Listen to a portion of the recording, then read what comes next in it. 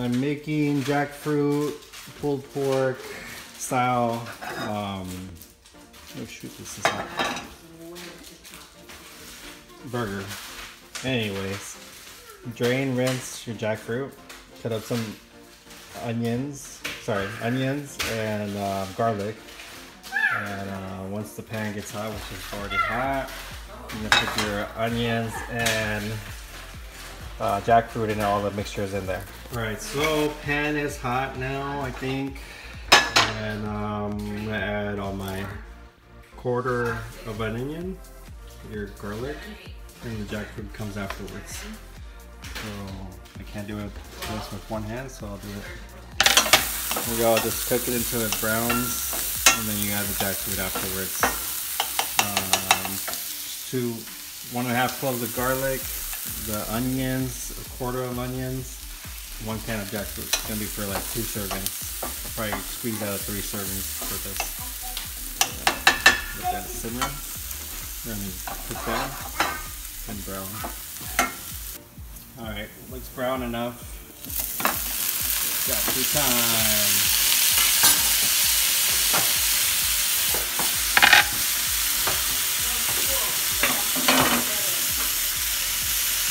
And you cook it for 8 to 10 more minutes until soft.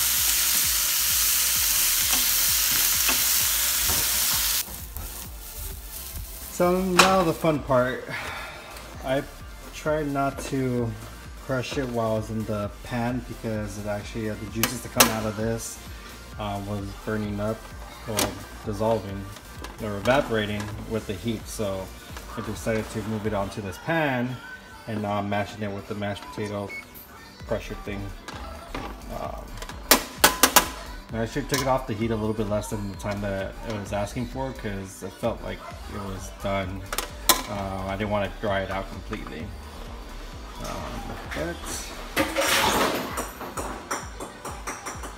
And that is my kid again, causing chaos. You see how this thing's turning out like little pulled pork style? And then supposedly you're supposed to spread this out. I never did this step before, but I'm gonna follow the recipe. Spread it out onto this baking pan. I preheated the oven to 400 already. And we'll see, it supposedly gives the little strands a little crispiness and finishes off cooking process on this jackfruit. And then I believe after that you start putting the barbecue sauce. So I'll take a look at the recipe and see what it says. Doesn't it look like pulled pork? Whoa! If you move it really fast, you can't tell. And then you start seeing the little pieces. I don't know what they are. Little eyes of the jackfruit. But here goes in the oven. See how that looks afterwards. Alright, so I'm actually making a slaw. I really never liked slaws on my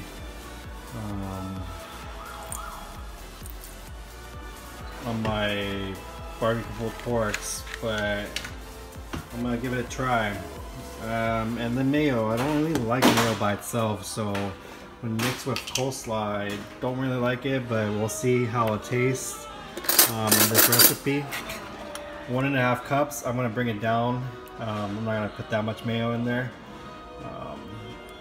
because I'm not sure if I'm gonna like it.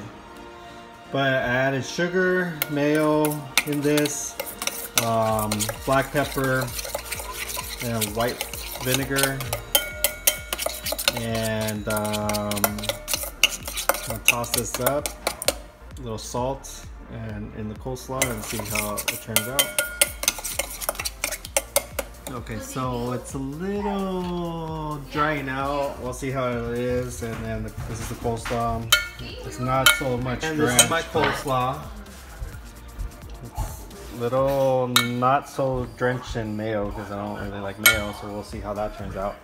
I found out I only have 1 pair of buns, and they're so thin, those last ones, it's going to be a horrible presentation on those burgers. Those barbecue burgers.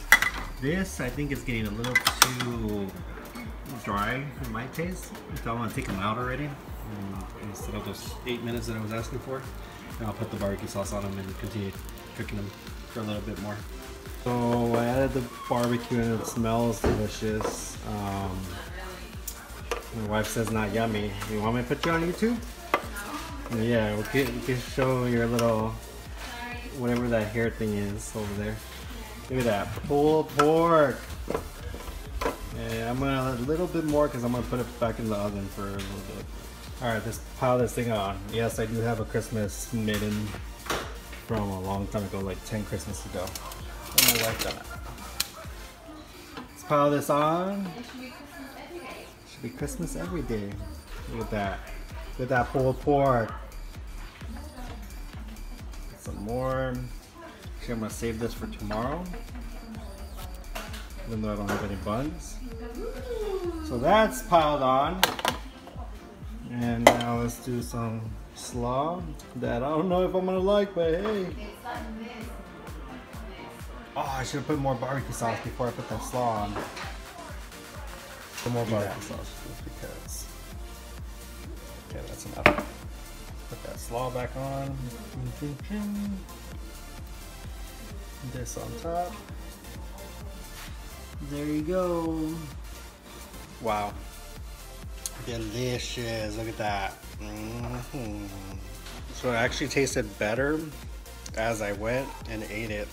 The coleslaw, yeah, I could have needed a little bit more mayo and actually realized why they put coleslaw on this stuff. It's pretty delicious whatnot.